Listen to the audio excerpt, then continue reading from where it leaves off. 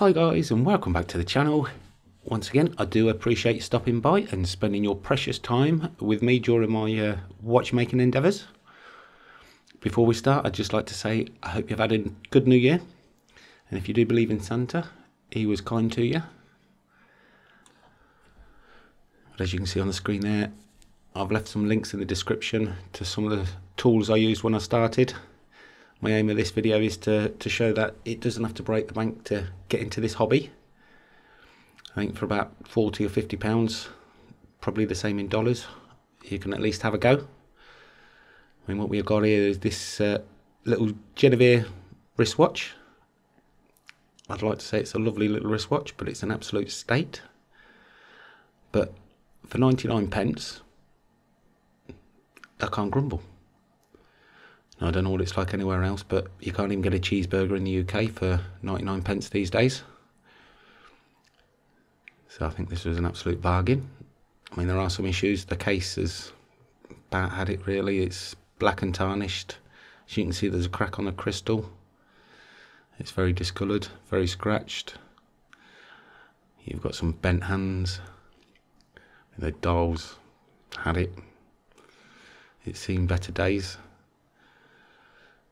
But I am quite confident we're going to get it looking and working better than it was. So that's a good start. The winding stem's just come out on its own and there's a bit of rust on that. So I think we'll open up the case, have a little look inside and see what we're dealing with.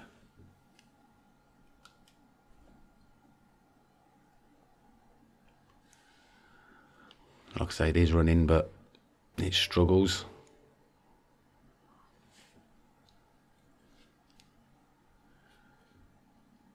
Ooh, it's actually a pin pallet.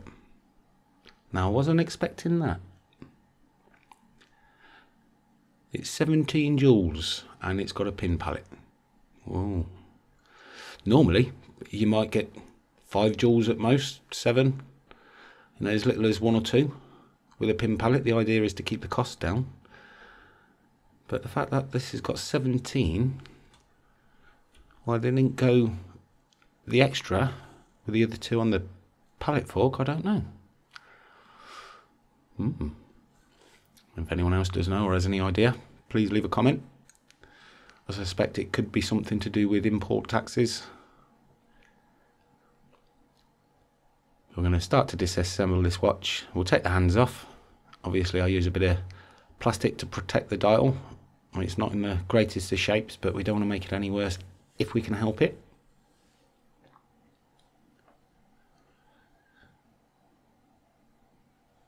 So we've got this little tub that I put the hands and the dial into. Keeps it out of the way and keeps it protected.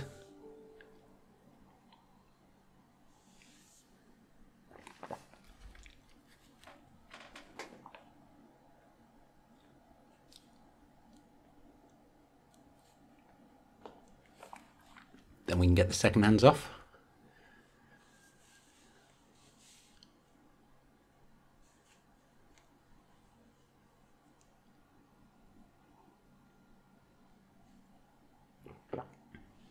So keep them out of the way, keep them safe.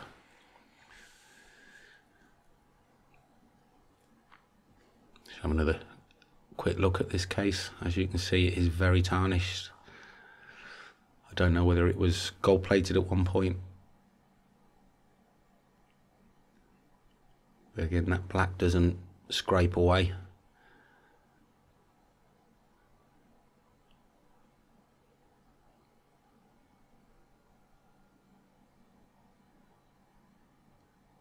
And the rest of the watch isn't too grubby. I've had worse.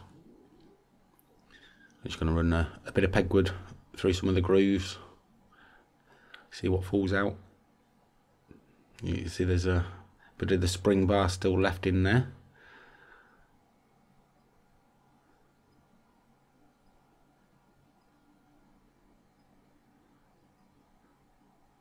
But we'll put it to one side. Come back to it later. So the next thing to do is to take the dial off. and that's these two screws here. Just give them a bit of a turn until there's a flat side, and make sure that's lined up with the dial feet pins, and the dial just comes away then. Sometimes you may need to just get a screwdriver or something in between just to pry it up, but do it gently. And now that dial's out, we can see it's seen better days. There's some of the varnish or lacquer has come off just by the date there.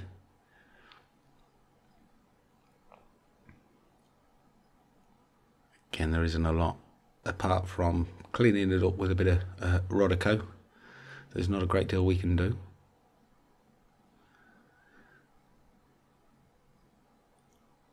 Yes, and I'm going to get told off for not having any finger cuts on.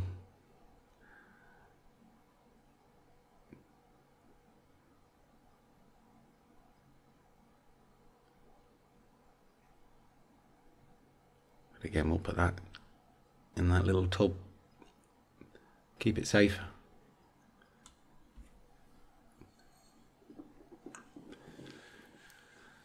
And then we can get on to dismantling the movement.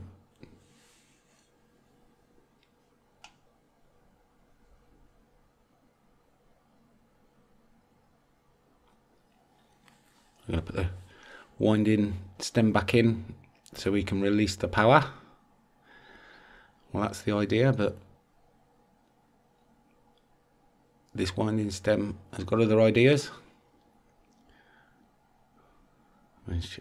That's loose. I mean, that's a dead easy fix. We'll just get a bit of Loctite and put it back on. But what we will do instead is we'll remove the balance and then remove the pallet fork and take the power out that way.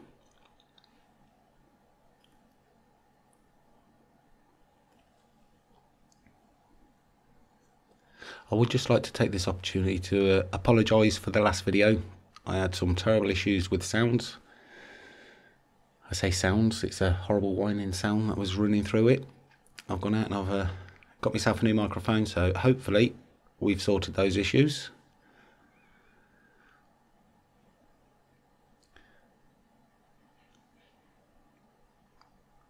We can take the screw out for the pallet bridge.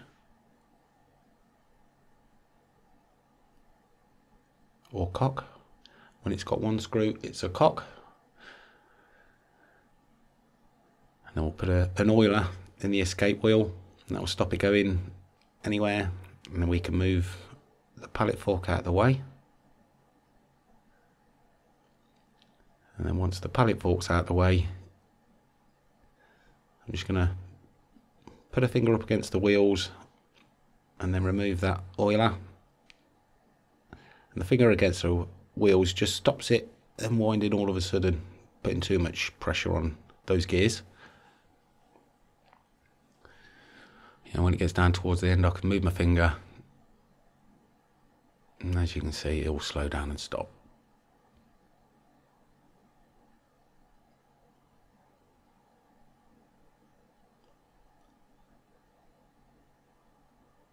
So now we can move on to the mainspring bridge. So normally you've got the ratchet wheel and reversing wheel on the top, but I'm surmising on this movement it's underneath.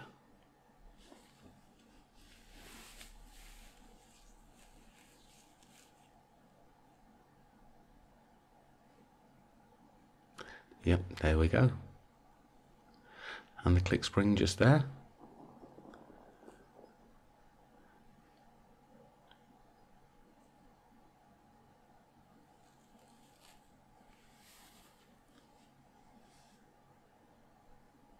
That's the ratchet wheel off. And we can remove the mainspring barrel.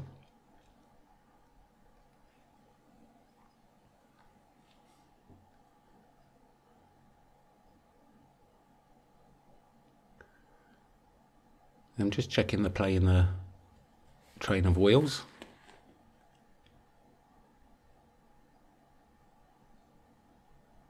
Then we can take off the bridge and remove all of those wheels.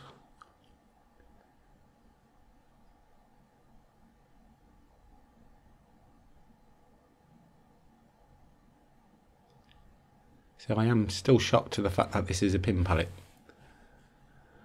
Again, it's everything in it strikes me as being like a normal watch with a pallet fork with jewels. So usually with pin pallets, like I say, you get, you know, minimum amount of jewels, and it's a solid plate on the back. So you've got to line up all your wheels and your main barrel, everything all at once, and they can be an absolute nightmare to get right.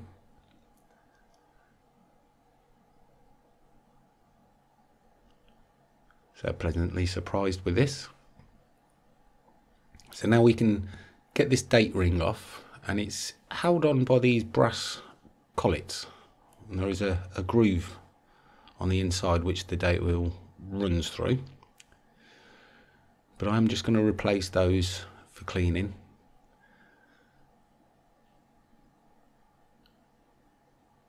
That's the date corrector, I think it's called. And this wheel is what changes the date. It's dead simple. That wheel with a post turns once every 24 hours.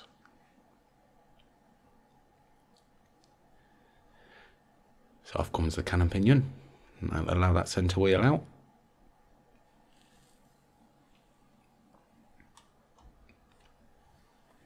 And then we can carry on with the keyless works. So again, this part of the watch is what is used to set the hands and wind it up. And this little yoke spring sort of goes through a hole, and it's almost fallen through to the other side. So I've just had to brave it and give it a squeeze, and I hope it doesn't fly off into space.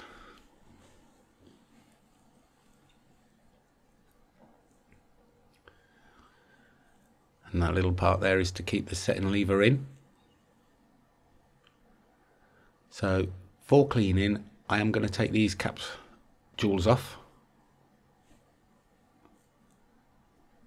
But again, remembering we'll put them back straight away before we start reassembling anything else. And then we've got the pivots on these wheels. As you can see, there's some rust. So I'll get a bit of Eve stick and give those a clean before they go into the cleaning machine. I'll just show you the one pivot here. You can see the difference it does make.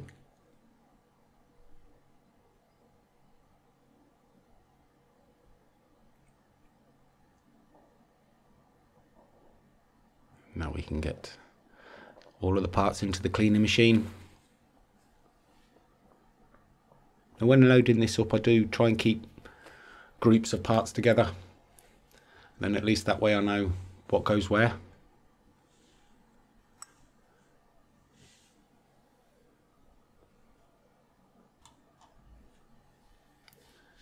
I do also use these little brass baskets. There's not enough recess holes in the cleaning machine basket to keep everything in. But again, once they're in, we can get it onto the cleaning machine. And that basket just sits on the end of that motor. It will spin it around in the cleaning solution. So this first jar has the actual cleaning solution in.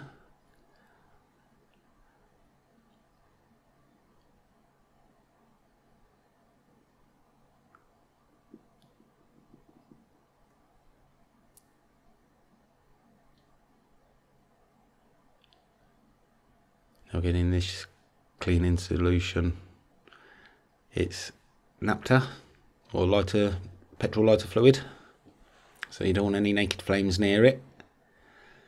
And then once it's been through that, it goes into this distilled water with a bit of a detergent in. It's a watch cleaning detergent, and then we'll spin off any excess. And then the third one it goes into is just plain distilled water. Distilled, deionized. Then once it's been through those, it goes into the drying chamber. I am thinking about introducing a 4th jar with a bit of isopropyl alcohol in, and that's just to displace the water. 10 seconds in there shouldn't do any harm to the watch, but it will displace the water and allow it to dry a bit quicker. But while that's drying, we'll take the case out of the ultrasonic cleaner and we'll get that on the bench. This rotary tool, and that's just a bit of polish or cutting compound if you like. And that's what will help, I'm hoping, take off all of this tarnish. Now I appreciate not everybody's going to have one of these, and the aim of this is to show how easy it is and cheap it is to get into. I think a bit of Brasso and a rag and a good bit of elbow grease would have probably have done the same. So again, just because you haven't got these tools doesn't mean you can't have a go. So that does seem to be working quite well. Now I have got a feeling this was gold plated, because there's almost like a reddish brown band that's coming off, and that normally means it's a bit of the gold plating that's being taken away. So we'll have a little go trying to replace that. As you can see, can you see that little band there at the top? That's where my thumbnail is. That's the unpolished side, and that is the polished side. So it seems to be working, it's doing well.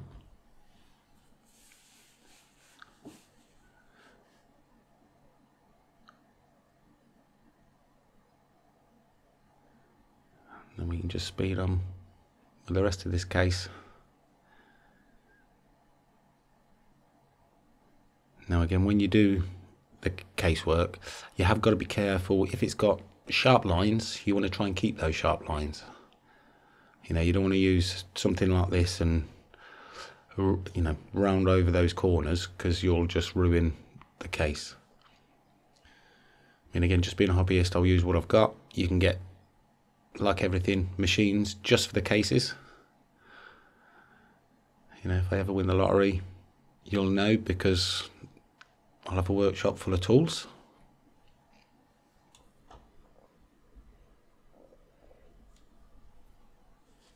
And there we go. Give it a bit of a clean off with some kitchen roll. Take some of that polish off. As you can see, it's starting to sparkle.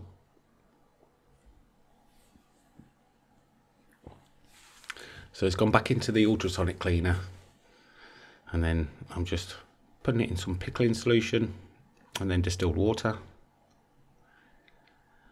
and then we're going to give it a go of gold plating it. Now what I'm going to do is I'm going to try brushing the gold plating on. Nickel plating, I have got a jar of nickel plating solution, but to get that much gold plating solution, yeah, I'll wait for that lottery win. But in the meantime, what we'll do is we put the positive onto the actual case, and then the negative onto a cotton wool bud. So I don't know what it's like the rest of the world, but the sticks on the cotton wool buds in the UK are paper, so they do suck up the solution quite well. And then we're just going to start brushing it on.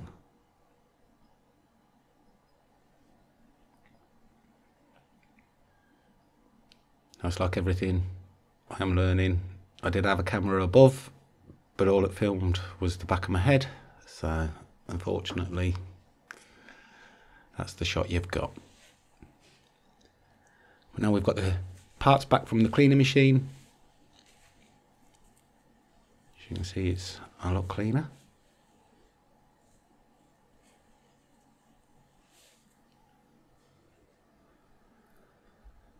And the first thing we're going to do is get the mainspring back in the barrel.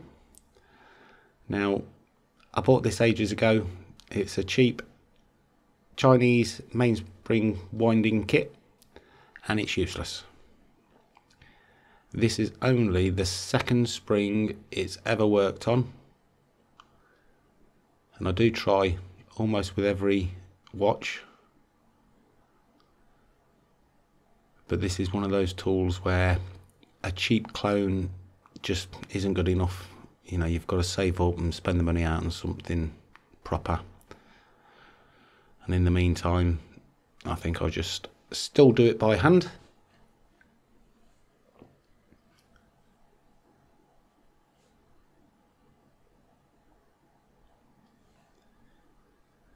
But again, this will give you an idea as to some of the tools you can actually get. You know, it's not needed, but it does make things easier. And what we're doing there is just adding a bit of oil into the mainspring barrel before we put the mainspring in. And then just pop that in, press down on the top, and then it goes. I'll then use a pin vise for the barrel arbor to get that in. I just find that's the easiest way for me. And this little white thing, this is to help put the barrel lid back on. As you'll see in a minute, it's got a lid. But first we'll add a little bit more oil to the spring at the top, and then onto the barrel arbor itself. That's just so it can slip easily inside the barrel. And on goes the lid, and then we just press down, and then that'll secure it.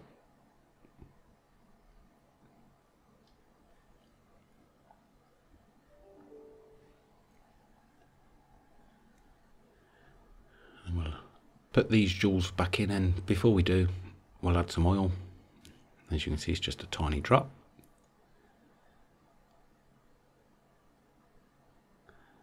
And then we can start to reassemble it. This is the housing for the clutch. So that's where the winding stem goes in.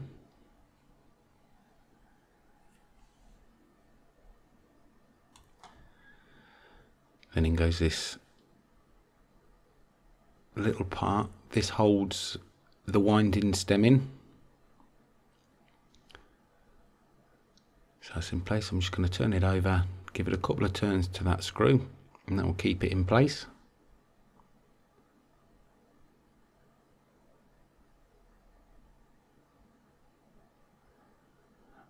And before we put the mainspring barrel in, we'll add a drop of oil. And then we can start adding in the trainer wheels, starting with the escape wheel.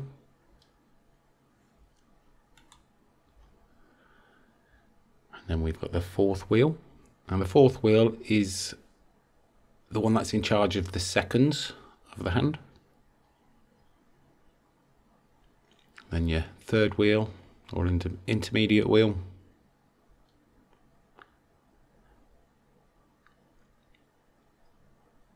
Then you've got your second wheel, which is your center wheel.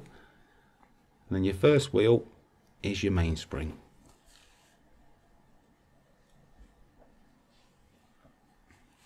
Now with those in, we can try and get the bridge seated. And again, this is always one of the awkward parts. Inevitably, it's the escape wheel that gives you the trouble. But again, we are quite lucky. Being a pin pallet, like I say, the whole of that plate on the back normally is one solid part.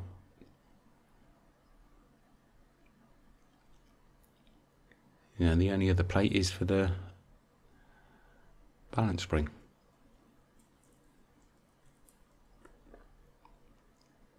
There we go, that's just fell in. It's all free running. So holding it down with a bit of pegwood, I'm going to get a couple of the screws in. Just holding it with a pegwood, it just stops any of the pivots jumping out the jewel holes. But again, I will check in between each screw Just give it a turn, make sure nothing's frozen or caught. And once you've got a couple of screws in, you can take the pegwood away. It's not going to go anywhere.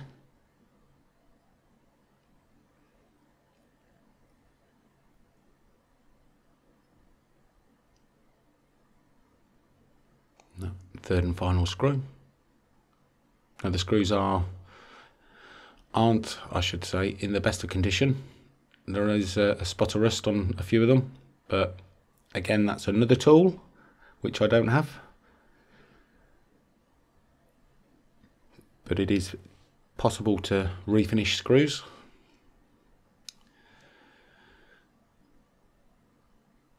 But in the meantime, we're going to get the mainspring bridge on, and it's going to start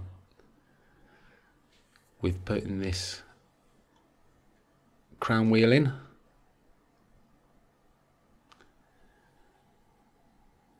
We'll add a bit of oil onto the click spring.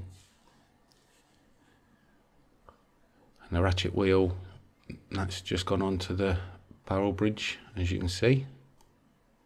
So it's a case now of getting these lined up.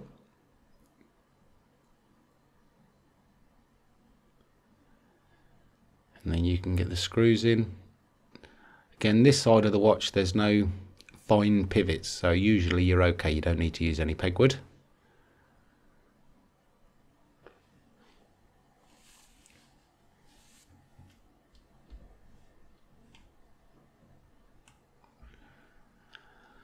Now I have been on the old Tinterweb to see what I can find out about this movement. It's the ORA 234, and by all accounts it was produced by a company that was founded in Como in Italy in 1927. Now I'm not going to try and pronounce the name, but I've left in the description, you can have a go yourself. Now these particular company, they specialised in making movements and watches of the Roskopf type, which are also known as poor man's watches or dollar watches, and that's an apt name for this particular one. They were cheap and simple watches, and they used a pin lever escapement instead of the more precise lever escapement. I mean, now I do know it was easier and cheaper to produce that, but if you're going to go for those jewels, why not go for those extra two and make it a really good movement? But I mean, it is one of the better pin pallet movements because of the extra jewels, and it was used in some more prestigious watches such as the SEMA WWW, also known as one of the Dirty Dozen watches, and they were issued to the British soldiers in the 1940s.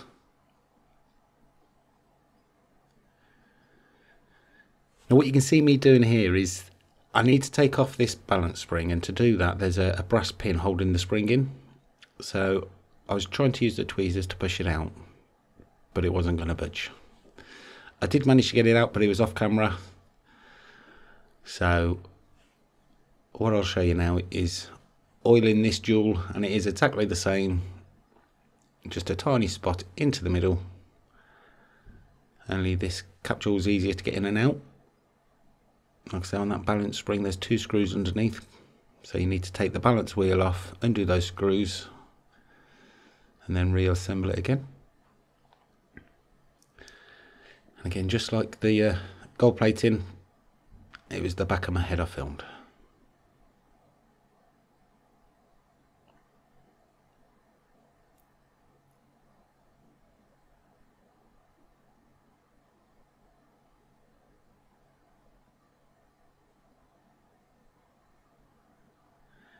Okay, with that on, it's time to see how well this will run. Now, a little tip, sometimes if you give it a shake, when you've got it almost lined up, then the pivots fall into the holes. A little bit of manipulation, a little shake, and there you go. It fires right up. And that looks a lot stronger than when we started.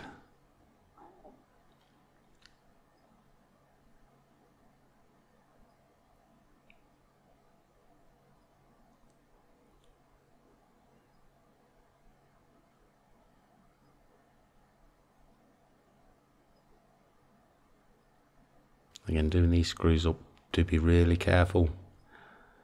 You can gently try and hold it down with a bit of pegwood, but I don't even do that. I just go really slowly and gently. Then you tend to find if it's not seated properly, as you get towards the end, it will just stop. If that happens, don't go any further, undo it, and make sure it's seated properly.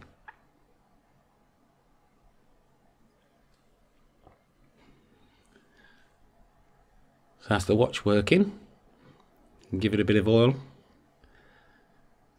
Again, these are just tiny amounts of oil on these pivots. You know, you will see me go in and clean up sometimes. Just like that. And a bit of Rodico. Clear away any excess oil.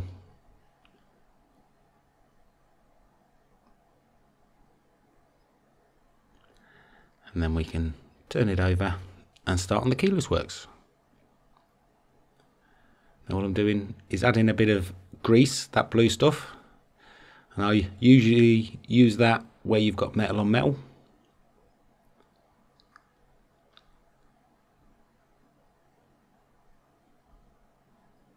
So I have the blue grease, then there's the red oil, and then there's a really light blue oil. And the differences between them are really the viscosities. So like I say, yeah, grease you use on metal parts, then the red oil on the slower moving parts or anything that swivels or goes on a pivot like the yoke spring. And then for your jewels, the trainer wheel pivots, it's the lightest oil. Off the top of my head is Mobius 9010. That's just a brand of modern day synthetic oils. In the old days they would use natural oils, you know, natural greases. So that's why some of them, when you do open them, can smell.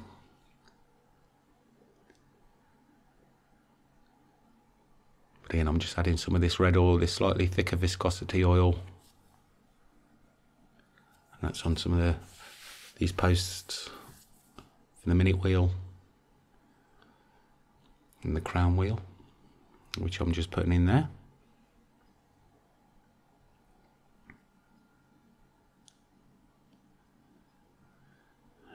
And then the yoke.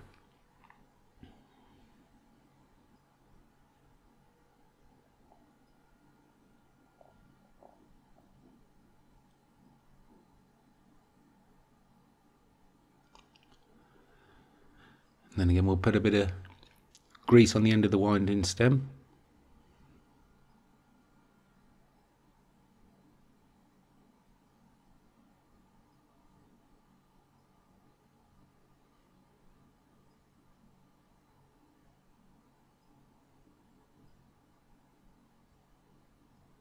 Now I'm putting the stem in now because that'll lift up that clutch.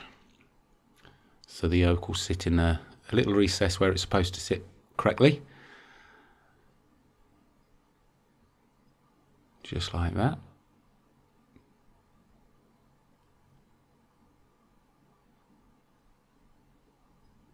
Then with that in position, I can add a bit of grease to the bottom of this yoke, and that's where the yoke spring will rub along it. So metal on metal, bit of grease.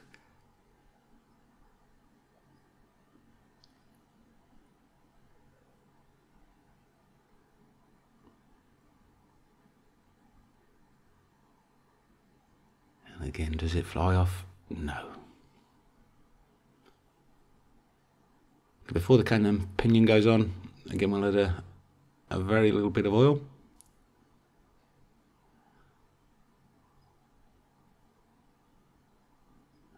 push that down firmly.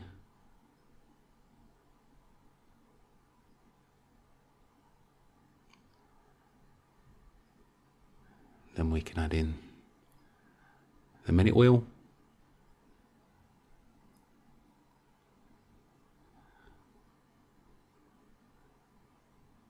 And then we've got the setting lever spring or cover plate. And what I like to do with these is I'll put one screw in, just like that. I won't cinch it all of the way up.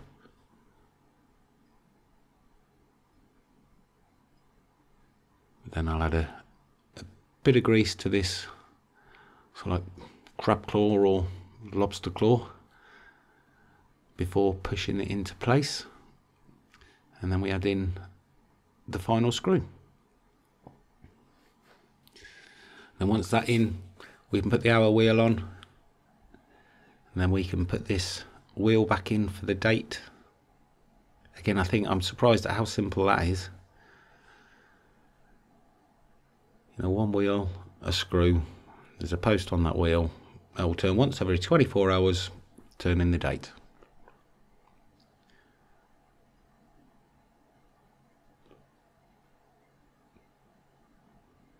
Just make sure everything goes. Then we can get the date ring back in. We should remove a couple of these collets. And these are the brass pillars, if you like, with a recess, the groove. So we get the date ring located in the remaining ones, and then we can put these back in.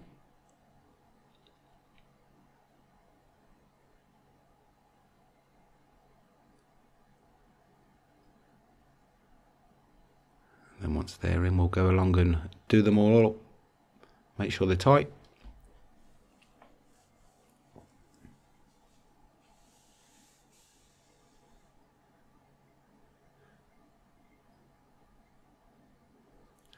And that is a slight error there. I should have put that over first, but it's easy fixed.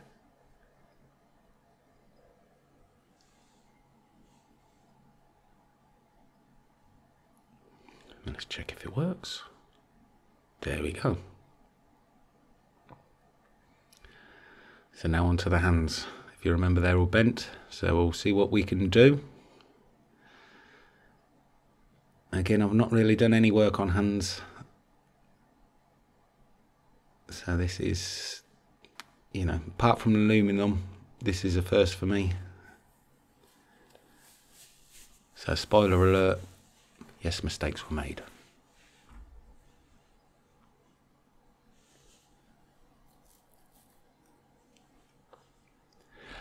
As I did mention earlier, I have left some links in the description to some of the sort of tools I used when I started. Now, they're not affiliated links in any way, they're just there to give you an idea of the few tools you can get started with. And then if you do get into it, yes, there are a million and one other tools you can buy. But again, I know it's not for everybody. I know some people enjoy watching. But I just thought, if you want to give it a go, like I say, this watch was 99p, and for $40–50 you can get the tools you need to give it a go. And like I say, if you like it, and that's when you start thinking about getting other things. As you can see, we have straightened that hand slightly, and it's time for the minute hand. But I think I'm going to actually try and stick it to the block while I'm looking at that. And so what you can see me doing there is putting it on a bit of a block with some holes in. I've filled those holes with a bit of shellac, and then we warm that up, and it goes hard, and it will keep it in place. And that way, that allows us then to get an oiler underneath where the bend is and press down in the opposite direction, hopefully straightening that hand. It is working.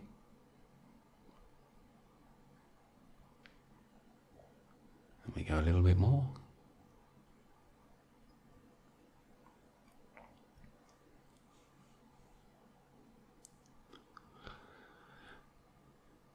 hands are quite springy, so it's a bit of a dance between going too far and not far enough. But at this point I thought I'm going to try get a bit of pegwood, apply a bit of pressure and a bit of heat by rubbing it, and that might help flatten it. What I don't want to do is go too mad and get the end of the hand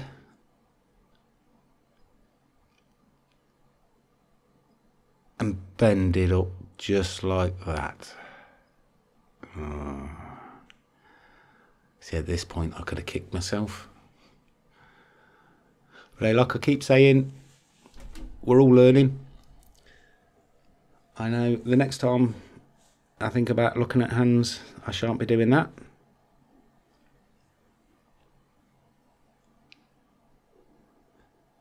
But I think I know I'll straighten it out, I'll get some tweezers. I know it won't be perfect.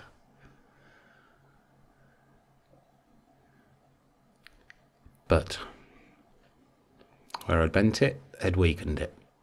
And so it snapped.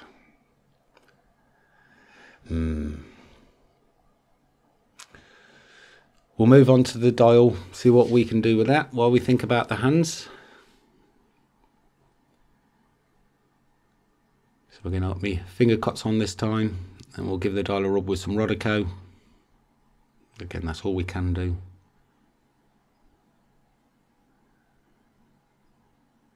And while I was doing this, I was thinking about those hands and what can I do, because now your minute hand is shorter than the hour hand. I did go through, see if I had any donor hands, but I didn't. So I'll come to the conclusion the only thing I could do was to make the hour hand smaller.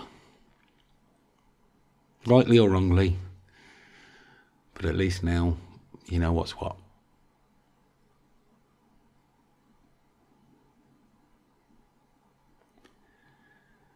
So we can get that dial back on, do up these two dial feet screws, and like I say, you're only giving them half a turn.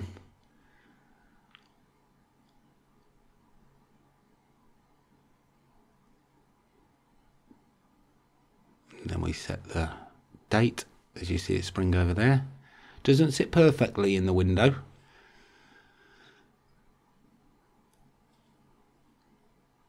That means we can now get the hands on.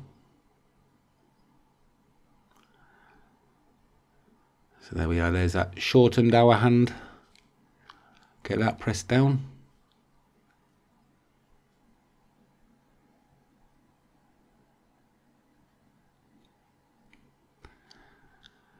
And now the minute hand.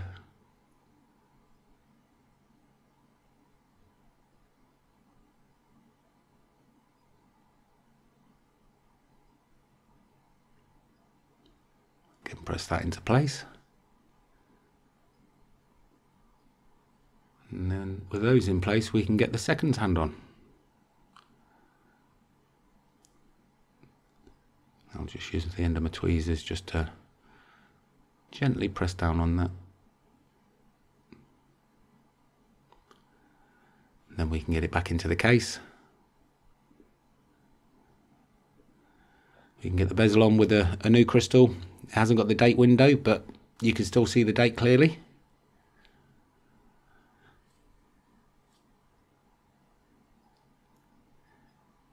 Again, we're going to put one of these case screws back in, the other one is scrap.